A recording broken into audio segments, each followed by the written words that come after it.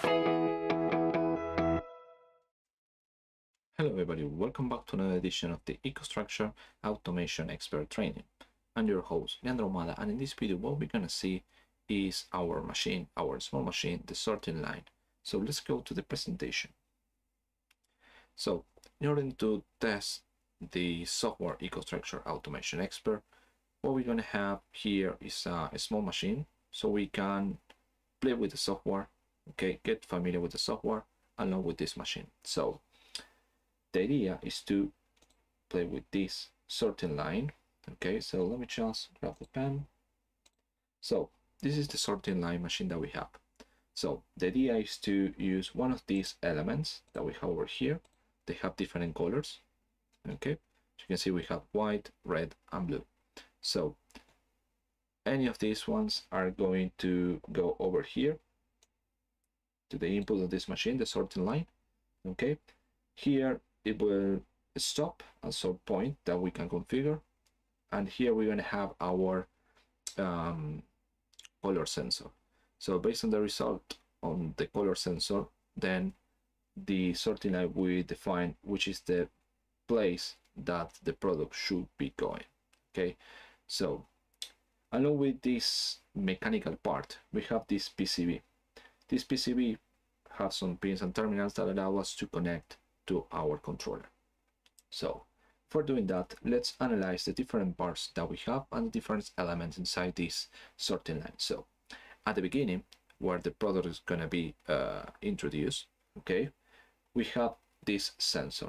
This sensor of these ones, okay, which is the live barrier inlet. So this sensor is the one that's going to detect there is a new product coming in. If you take a look here at the bottom, we should be able to see some small sensor, but it's the one that counts the amount of pulses based on the position or the movements that the conveyor has.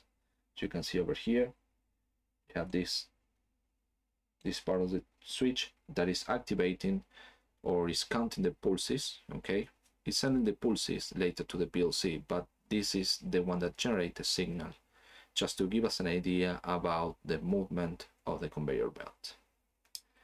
So this is the input of the elements, and here is the output. And at the output, we have another sensor. That is the one that detects the products before doing the sorting.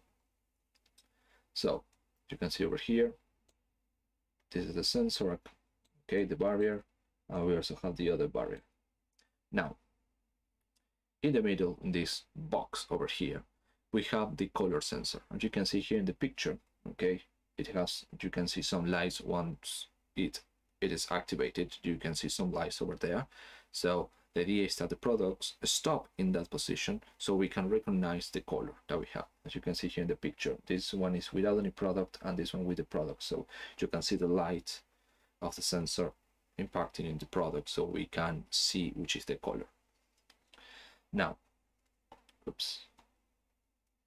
now in the other side, okay, we have another light barrier that depends on the, not on the color, not that is the color, but depends on the product that goes in there.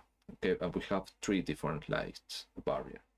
We have one for the white, one for the red over here, another one for the blue. So the idea is to identify that the product has reached the final destination based on the color.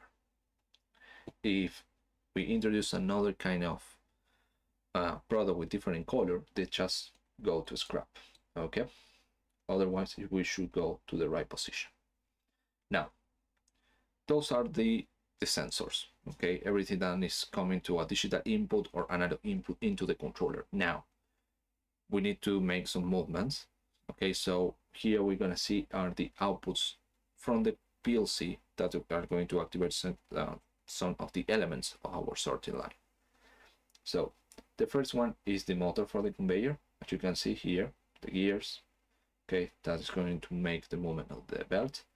And then here we have the compressor that is going to activate the valves that are located, let me see the other picture, they are located over here. Okay, so this one are the actuators that is going to push the product when it's reached the position that we need to configure. And here we can see the bulbs. Okay, we have 3 different bulbs, one for white, another for red, another for blue. Okay, this one is just to give you an idea of where the different parts are located, but the core for what we want is going to be located on the PCB. Okay, so far we have already seen different parts of our sorting line. So let me just have a look on this one. So this is the actual sorting line. Okay, you can see my hand over here. So the idea, oops, just go with that. So the idea is to use one of these 3 products. Okay, so the idea is to put the product, different kind of product, over the conveyor.